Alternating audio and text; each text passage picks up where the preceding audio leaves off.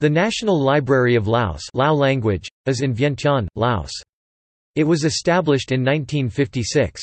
Starting in October 2007, the library has collaborated with the University of Passau and the Berlin State Library Staatsbibliothek zu Berlin Preußischer Kulturbesitz to create the Digital Library of Lao manuscripts.